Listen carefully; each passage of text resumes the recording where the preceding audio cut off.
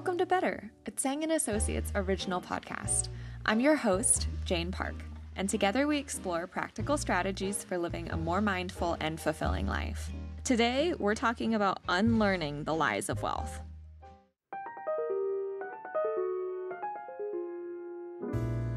Everyone wants to know the secret to get rich, right? Like, how can I be rich? How can I be rich?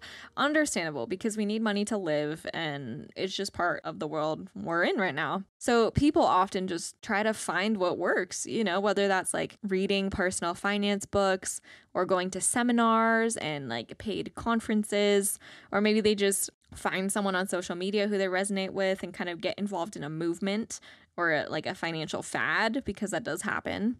The problem is that there's a lot of lies with wealth. One of these fallacies when pursuing wealth is that we often end up not needing or wanting or using as much money as we thought, right? Like I might imagine like, oh, if I had a mansion, I'd be so happy. But then now I have to like buy stuff for this mansion. Now I have to pay for the AC bill on the mansion. Now I have to pay for landscaping. And so it's not a blessing anymore. It's a curse. And wealth is often portrayed as the key to infinite pleasure, but we know it doesn't bring happiness. After you hit a certain point of having your basic needs met, like anything beyond that is not going to make you significantly happier, It's sad because in the pursuit of wealth, people often give up their whole lives, thinking like, well, once I get to that point, then I'll be happy. But it's just not true. And I need to remind myself of that too. Like I had 3 meals today.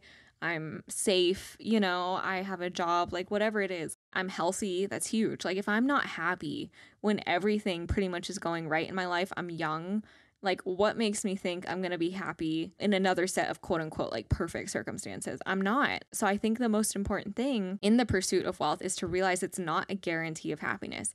It obviously can provide a certain lifestyle, but I'm ultimately the one in control of my happiness, and you are. And if we're not choosing to be happy on a daily basis, we're not going to know how to choose to be happy when our net worth has quadrupled. Like we're just not going to know how.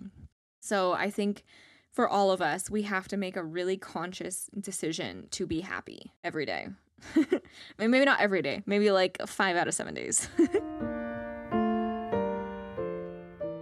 Did you enjoy today's topic? We aren't the ultimate experts, but we do love sharing our personal journeys, what we've been learning along the way, and in bite-sized portions too that fit easily in our busy days. If you'd like to study today's topic in more detail, we do have a YouTube series as well as in-depth Medium articles from Tsang and Associates. Your feedback helps us reach more listeners like you. See you later!